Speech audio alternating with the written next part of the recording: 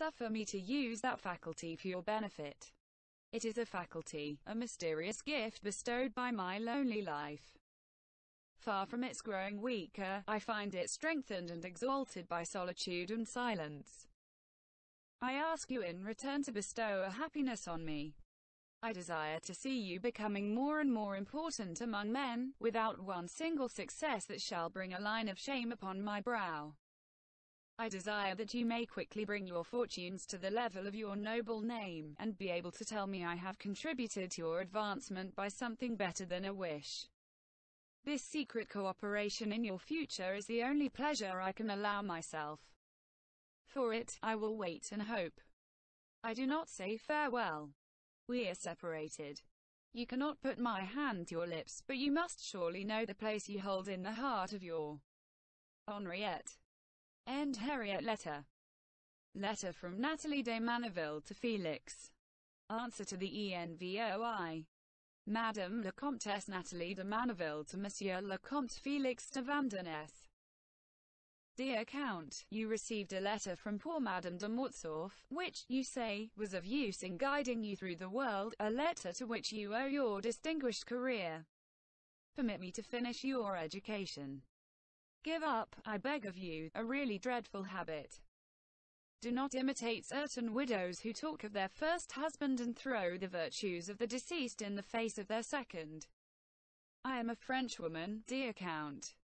I wish to marry the whole of the man I love, and I really cannot marry Madame de Mortsauf too. Having read your tale with all the attention it deserves, and you know the interest I feel in you, it seems to me that you must have wearied Lady Dudley with the perfections of Madame de Mortsauf, and done great harm to the countess by overwhelming her with the experiences of your English love. Also you have failed in tact to me, poor creature, without other merit than that of pleasing you. You have given me to understand that I cannot love as Henriette or Arabella loved you. I acknowledge my imperfections. I know them. But why so roughly make me feel them? Shall I tell you whom I pity? The fourth woman whom you love. She will be forced to struggle against 3 others. Therefore, in your interests as well as in hers, I must warn you against the dangers of your tale. For myself, I renounce the laborious glory of loving you. It needs too many virtues, Catholic or Anglican, and I have no fancy for rivaling phantoms. The virtues of the Virgin of Clochegord would dishearten any woman, however sure of herself she might be, and your intrepid English Amazon discourages even a wish for that sort of happiness. No matter what a poor woman may do, she can never hope to give you the joys she will aspire to give. Neither heart nor senses can triumph against these memories of yours. I own that I have never been able to warm the sunshine chilled for you by the death of your sainted Henriette. I have felt you shuddering beside me. My friend, for you will always be my friend, never make such confidences again. They lay bare your disillusions. They discourage love, and compel a woman to feel doubtful of herself. Love, dear Count, can only live on trustfulness. The woman who, before she says a word or mounts her horse, must ask herself whether a celestial Henriette might not have spoken better, whether a rider like Arabella was not more graceful, that woman, you may be very sure, will tremble in all her members. You certainly have given me a desire to receive a few of those intoxicating bouquets, but you say you will make no more. There are many other things you dare no longer do. Thoughts and enjoyments you can never reawaken. No woman, and you ought to know this, will be willing to elbow in your heart the phantom whom you hold there. You ask me to love you out of Christian charity. I could do much, I candidly admit, for charity. In fact, I could do all, except love. You are sometimes wearisome and wearied. You call your dullness melancholy. Very good, so be it. But all the same it is intolerable, and causes much cruel anxiety to one who loves you. I have often found the grave of that saint between us. I have searched my own heart, I know myself, and I own I do not wish to die as she did. If you tired out Lady Dudley, who is a very distinguished woman, I, who have not her passionate desires, should, I fear, turn coldly against you even sooner than she did. Come, let us suppress love between us, inasmuch as you can find happiness only with the dead, and let us be merely friends, I wish it. Ah, my dear Count, what a history you have told me. At your entrance into life you found an adorable woman, a perfect mistress, who thought of your future, made you appear, loved you to distraction, only asked that you would be faithful to her, and you killed her. I know nothing more monstrous.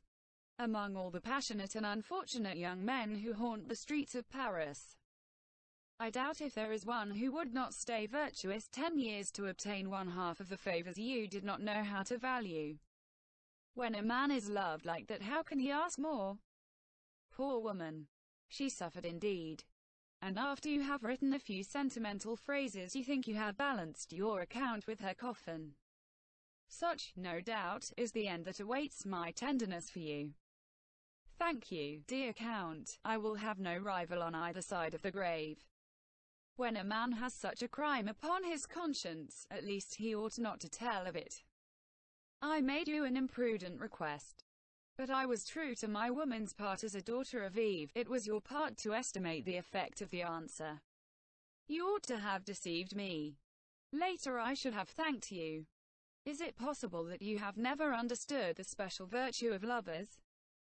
Can you not feel how generous they are in swearing that they have never loved before, and love at last for the first time? No, your program cannot be carried out. To attempt to be both Madame de Mortsauf and Lady Dudley, why, my dear friend, it would be trying to unite fire and water within me. Is it possible that you don't know women? Believe me, they are what they are, and they have therefore the defects of their virtues.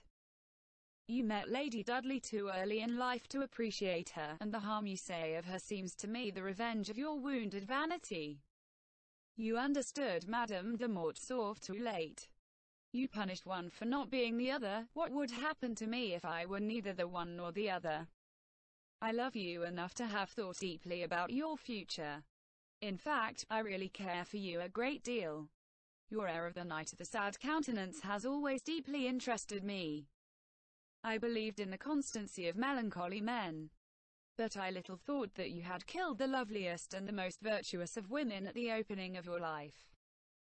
Well, I ask myself, what remains for you to do? I have thought it over carefully. I think, my friend, that you will have to marry a Mrs. Shandy, who will know nothing of love or of passion, and will not trouble herself about Madame de Mortsauf or Lady Dudley, who will be wholly indifferent to those moments of ennui which you call melancholy, during which you are as lively as a rainy day, a wife who will be to you, in short, the excellent sister of charity whom you are seeking. But as for loving, quivering at a word, anticipating happiness, giving it, receiving it, experiencing all the tempests of passion, cherishing the little weaknesses of a beloved woman, my dear Count, renounce it all. You have followed the advice of your good angel about young women too closely. You have avoided them so carefully that now you know nothing about them. Madame de Mortsauf was right to place you high in life at the start. Otherwise all women would have been against you, and you never would have risen in society. It is too late now to begin your training over again. Too late to learn to tell us what we long to hear, to be superior to us at the right moment, or to worship our pettiness when it pleases us to be petty. We are not so silly as you think us. When we love, we place the man of our choice above all else. Whatever shakes our faith in our supremacy shakes our love. In flattering us, men flatter themselves. If you intend to remain in society, to enjoy an intercourse with women, you must carefully conceal from them all that you have told me. They will not be willing to sow the flowers of their love upon the rocks, or lavish their caresses to soothe the sickened spirit. Women will discover the barrenness of your heart, and you will be ever more and more unhappy. Few among them would be frank enough to tell you what I have told you, or sufficiently good-natured to leave you without rancor, offering their friendship, like the woman who now subscribes herself. Your devoted friend, Natalie de Maneville.